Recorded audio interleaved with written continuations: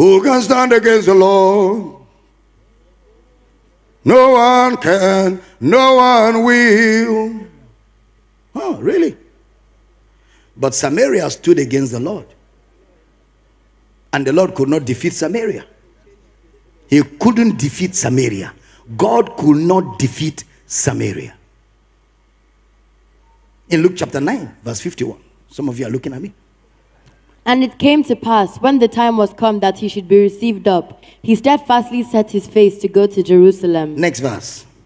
And sent messengers before his face, and they went and entered into a village of the Samaritans to make ready for him. Don't forget, he has decided he will go through Samaria. His messengers have come to Samaria to prepare the way for him to pass through. Next verse. And they did not receive him, because his face was as though he would go to Jerusalem. They did not want him to use their town as a corridor to go to Jerusalem. Next verse. And when his disciples James and John saw this, they said, Lord, wilt thou that we command fire to come down from heaven and consume them, even as Elias did? It must have been so offensive that the disciples wanted to bring fire down and delete the village. That's how offended they were. And that's how offensive the situation was. It was very insultive to the human. They say, Jesus, wait. Samaria. Jesus. Oh, Samaria. Even we cannot take it. How much more you? Even Elijah couldn't take it. Jesus. Common Samaria teamed up and said, you cannot pass through their town. Jesus. Listen. Let's advise you. You don't have to help us. We know you're a good guy. You're a gentle savior. Just turn your back and tell us, take care. We know how to do it. We know the formula Elijah did. We will just bring fire down. Then we will tell you, Master, pass over. Just let us. We know how to do these things. Who can stand against the Lord? Who can come on Samaria? Not even a better country. Same. Look at the next verse.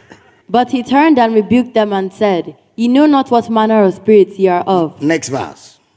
For the Son of Man is not come to destroy men's lives, but to save them. And they went to another village. That reveals to you the character of God. That anywhere there is destruction, God is not involved. For the Son of Man is not come to destroy. The Son of Man is come and has given us an understanding. So when we look at the Son of Man, we have an understanding of who God is. For the Son of Man is not come to destroy men's lives, but to save them. And what did they do? They rerouted their trip. Who stood against the Lord? Samaria. Did they succeed? Yes. So God cannot do everything. I mean, he changed his direction.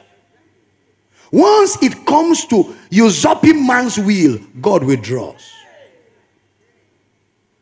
Once you say, Lord, no, I don't want. God says, okay. That's it. He doesn't force. I mean, this illustration should help you better. Adam, the day you eat it, you shall surely die. And then God was standing there. Adam took it, ate. God didn't say, didn't I say if you eat it, you die? It is God's sovereignty to respect your choice. You know, I have told you, God loves you so much that in his love, he will allow you go to hell.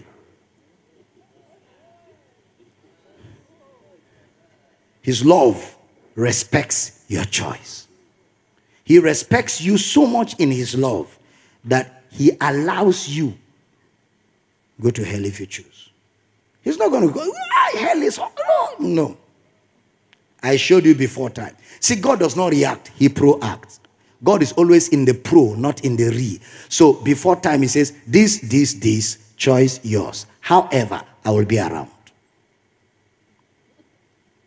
So you make the choice, and God says, okay, let's go. You go. And then somewhere on the road, you say, Lord, I'm so sorry, I've changed my mind. I don't want the choice again, I want you. He grabs you. He grabs you quickly, cleans you up, and interferes with all the processes by supernatural intervention. And all of a sudden, what was impossible becomes possible.